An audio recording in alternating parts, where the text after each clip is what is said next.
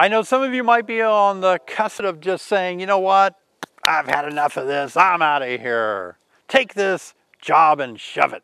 I'm not keeping bees anymore. I mean, you can have those attitudes. And I understand that. Boy, have I not said that before, you know. Good to be with you again. I'm David Burns, EAS Certified Master Beekeeper. I'm here today to tell you when you should not stop keeping bees. When you should stay in the saddle and keep going. All right, let's go. Number one, I think you should not stop keeping bees just because you haven't had the success that you wanted. It takes a while to learn beekeeping.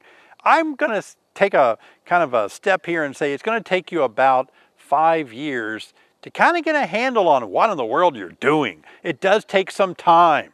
So don't just throw in the towel just because you're sort of new 1, 2, 3, 4 years and you keep getting frustrated and keep, not having success that you want. Don't give up, stay with it, keep learning. That's the main thing. And number two, you should not stop keeping bees just because you can't figure it out. Instead, figure it out. And I don't mean it that way, but look at it as a fun time to learn. Like, what is it that I'm missing? What is it that I need to know more about bees? How do I change my lifestyle where I include maybe a half hour a day or an hour a day of reading some good stuff, watching some cool videos, taking a beekeeping course online where I can really learn the ins and outs of bees, because if I learn more, I can be a better beekeeper. Just don't give up because you feel like you don't have enough knowledge. Just get the knowledge that you need to be more successful. Number three, and this is especially true of new beginners, don't give up because you didn't get the amount of honey that you wanted. New beginners aren't going to get much that first year, generally speaking, because bees spend a lot of time turning incoming nectar into wax for their colony construction. Be patient. It's going to take you some time. It's going to take the bees building up into that second, third year to really have the honey production that you want. So be patient. Don't stop beekeeping just because you didn't get all the honey that you wanted. It will come. Next, don't quit beekeeping just because you've had some losses. We all have losses. Oh, do you see those geese up there? Isn't that so pretty? Wow, might be too bright, but that was great. Had to try it. I tell you, Illinois is just crazy how beautiful it is. We have some hot summer days. We have some very cold winter days. Wow, but Illinois is just beautiful in an evening like this.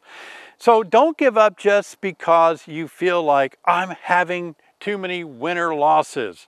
Yeah, winters are hard on bees, I guess, and some of the reasons it varies, but just maybe it's okay if you say, okay, I'm going to keep bees because I know it's a good idea to help everything around me get pollinated. And if I lose them in the winter, I'm going to roll up my sleeves and I'm going to start again. I'm not going to quit.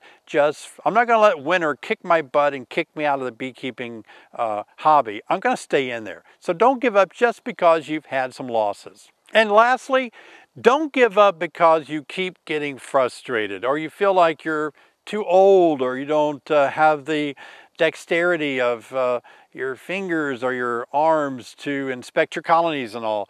Don't give up for that reason. Hang in there a little bit. Don't get so frustrated that you feel like, oh, I'm just not very good at this anymore. What you need to do is calm down and do as much as you can, even if you have to back off a little bit. If you're lifting up these heavy deeps or these supers, maybe you have some arthritis, maybe you've got some back pain, maybe you're getting old enough now where that's a lot heavier than it used to be, like I feel.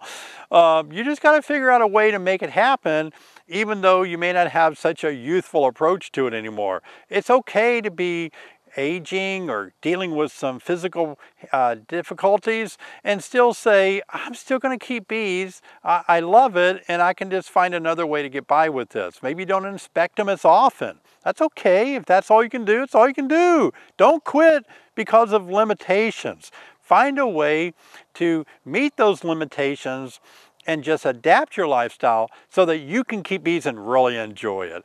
Hey, I hope this has been helpful for you. I really would like to see you subscribe to my channel. Give me a thumbs up. It's good talking with you guys. I love you guys. You guys are great. Your comments are really encouraging me a lot. And sometimes in my life, I need a pick-me-up comment, just like you might. So I really do want you to know I appreciate all the kind comments. All right, I'll see you next time.